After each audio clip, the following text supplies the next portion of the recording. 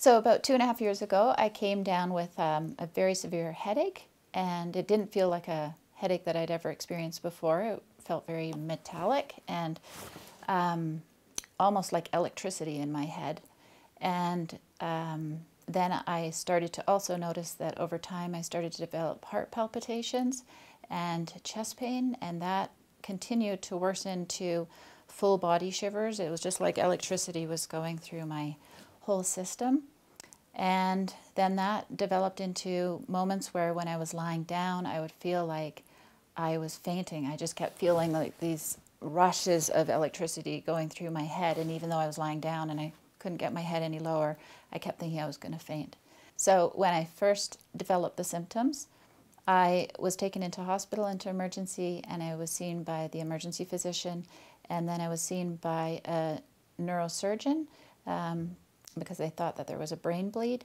And from there, they put me through 2 CT scans and two lumbar punctures. Then they discharged me, and then they called me back the next day saying that I needed to come back in, that they were still really concerned. And then they put me on isolation, thinking that maybe I had meningitis now. And then I was seen by a neurologist as well. And then they came to the conclusion that they didn't know what was wrong with me, so they sent me home and said, you know, it'll probably just be a passing thing and it will get better. So I was in Vancouver at the time. I went back home to Nelson, and I spent the next 2.5 months in bed, and the symptoms progressively got worse. I ended up back in hospital again, and the more I was in hospital, the worse the conditions became, to the point that I thought I was having a heart attack, and all my vital signs would elevate and escalate and go crazy out of nowhere. It was almost like I was going through a stress response, but we couldn't find any external stress that was going on, like we didn't know what was happening. So once I got home, I have family that's in the medical profession, and they suggested very strongly that I needed to check into this whole electromagnetic field. And having been a nurse, I was very skeptical. I didn't really understand why they were encouraging me to get rid of our portable phones, our cell phones, our wireless, put a guard over our utility meter on the outside of the house, and just take those precautions. And it was actually remarkable when I did make those changes, or actually our family made those changes, because I was pretty sick at the time. I definitely started to get better, but there was still something in me that was fighting to stay there, and I couldn't get that residual feeling of wellness again. I couldn't go to the local theater in town, as there was a big cell antenna on the building next door, on the roof of it, and I'd be there for 5 minutes and instantly my heart is palpitating so badly. I think it's gonna, I literally thought I was having a heart attack. And then after I had exposure, I would be fully in bed for 2 days after, and I would go into, I'm not a person to have ever really experienced depression, but it was really hard to feel like I felt like I was at the mercy of everybody else. Well, because people don't know much about it. You can't see it, you can't smell it, you can't taste it. And so I just needed to be in the company of people, and they all had a cell phone on in their pockets, and I would start to go, and do I leave this dinner? Do I stay? What do I do? And it was really difficult to try and know how to handle those situations. So I ended up isolating myself more and more to just be removed from any situation where I would potentially feel unsafe. So it became a very limiting way of living. It was from a place called smartmeterguard.com, and it was in California, and they distribute them all over North America, and he assured me that all the hydro companies were fine with them. I did have it on our utility meter, and many people were interested in the area of what I was using, and I did have a bit of an unexpected visit by our hydro.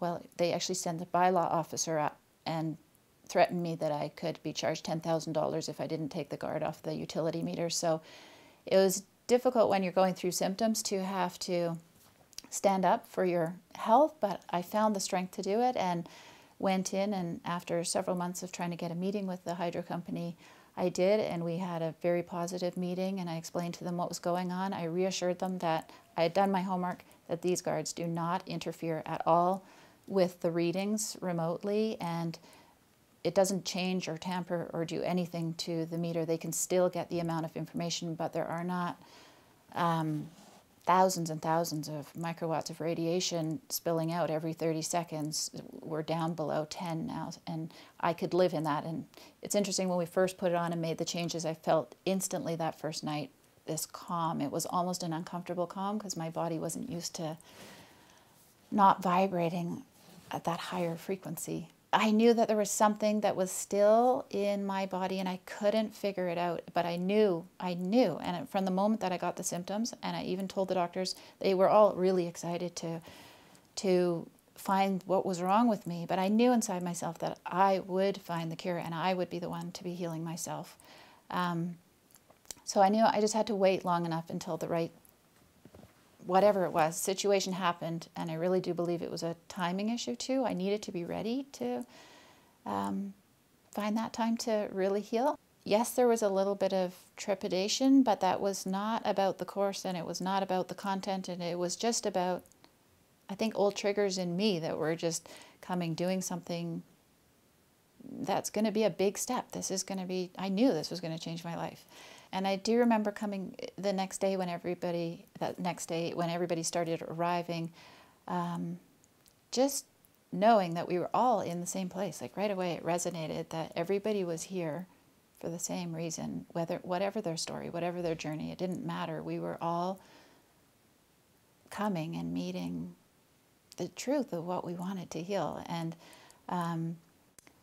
it was a really interesting process going through these 5 days and hearing everybody's experiences every day as they learned more and more tools as to how they were going to heal. The actual real feeling for me when I really felt a change in my inside of my brain was watching this young man do these exercises and how he was struggling to try and get it right, and then at one moment it's just like I could just feel his brain click and everything just started flowing with him and he got it. And I felt it within my own brain. Like it was an amazing experience just to feel that transition through somebody else. Yeah, I guess it was day 3 we had to do the exercises in front of the group. And that was one of my triggers to stand up and put myself in a position. Was I going to be the tough, strong, capable person that I've always been, or was I going to let myself be vulnerable and really meet that inner vulnerability, which I really now see as a strength in the moment? And so I was halfway through the exercises and everybody was sitting around supporting me, and I just noticed that my whole body started to shake. My legs were just going, my arms were going. I thought, just keep going, just keep doing this.